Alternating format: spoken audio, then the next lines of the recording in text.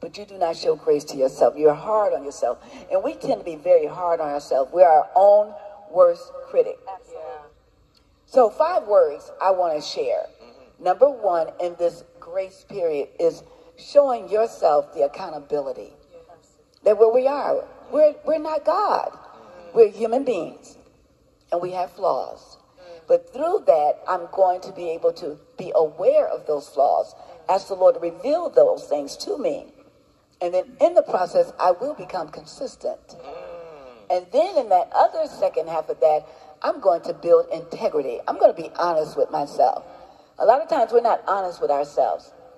And then the most important aspect is I will be able to navigate in a healthy manner.